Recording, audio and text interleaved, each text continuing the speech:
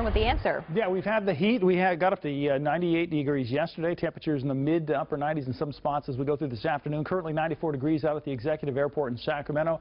Winds are light, so not much relief. It's going to be a warm night tonight, as not much of a delta breeze is going to help to cool us down during the first half of your night. From Sacramento to Stockton, where currently it's 94 degrees, sunny skies and a northwest wind blowing at 12 miles per hour. In Modesto, not a cloud to be found. It's just a beautiful blue sky day with 92 degrees currently in Modesto and a northwest wind blowing at 14 miles per hour. Fairfield, not much cooler. It's 92 degrees, so you can see that onshore breeze. We have southwest at 15 miles per hour, not bringing much relief to Solano County or the Central Valley. Lake Tahoe, current temperature 79 degrees with sunny skies and a southerly breeze blowing at 14 miles per hour.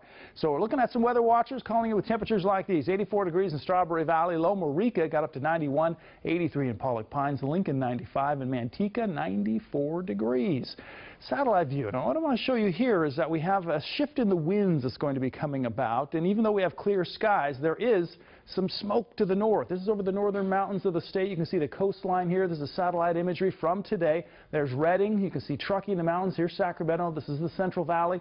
As we get more of a northerly flow that's coming, this smoke is expected to start to filter down into the valley. So as we go through your Monday, we could start seeing some of that smoke in the north end of the Sacramento Valley, possibly the central portions as well. As we go through your Monday, luckily this flow change is not going to stick around for too long. We'll see those winds start to shift again as we head through Tuesday and Wednesday. Right now, though, no cloud cover, even along the coast.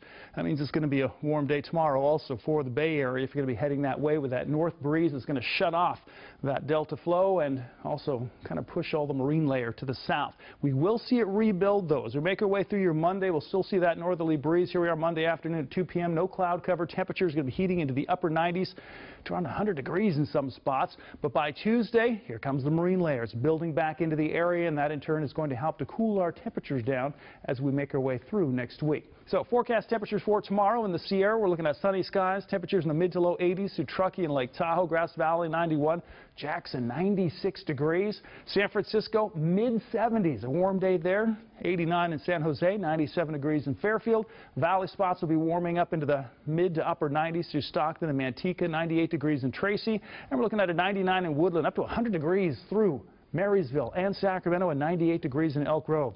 7-day forecast has conditions that are going to be heating up on Monday for your Labor Day. That's a hot one, but we will start cooling off in temperatures in the 80s by Wednesday.